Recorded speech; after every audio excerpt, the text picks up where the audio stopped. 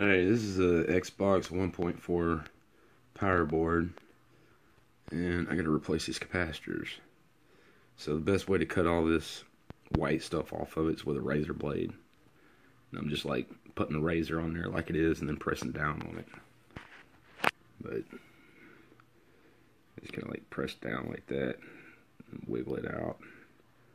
It's pretty easy to cut with a razor. Now, I've already tested these capacitors, and the ones that I got marked with the black marker on top are bad. I believe these two right here are completely dead. This one, I got it marked halfway because I think it's working halfway. These right here are reading about 47 UF, and they're supposed to be 100 UF, these on the side. So anyways, I'm replacing these. I'm replacing all the ones with the black marker on them. This guy over here, right here, he's still good. So I didn't mark him with a marker, but I might go ahead and replace him because I have a capacitor for it. Using these capacitors right here, they're 2200 UF, 10 volt. They're supposed to be Panasonics. I believe they're 10 millimeters by 27 millimeter, and they're supposed to be have 10,000 hours of usage.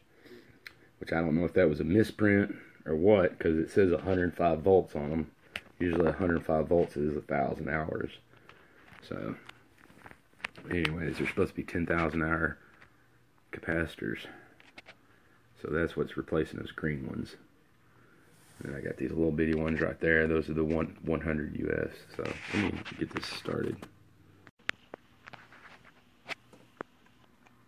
Yeah, you just slide the razor blade in between them like this. Like I said, this card's there to protect it. I got them already cut loose, and then you can see it kind of wiggling. So, anyways, they're ready to come out now. This is the very last capacitor, the last 2200 I'm testing. As you can see here, it says it has a 1980 UF.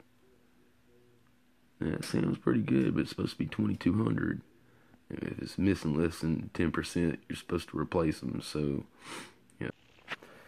Alright, I just got through desoldering these 100 UF capacitors. One went here, another one went right here. And there they are. It says two. But they're both 100 UF, 25 volt. And here's some new ones right here that are the same. So what I gotta do now is clean all this white paste. Alright, I already got these 100 UF capacitors installed. This is kind of hard to see, but see these long wires sticking out right here and here. I haven't trimmed them off yet, but yeah, I got it installed. When I flip it over, that's what I do, is put those two in there. Okay, I pulled all these capacitors off. I just got done recapping this whole board here.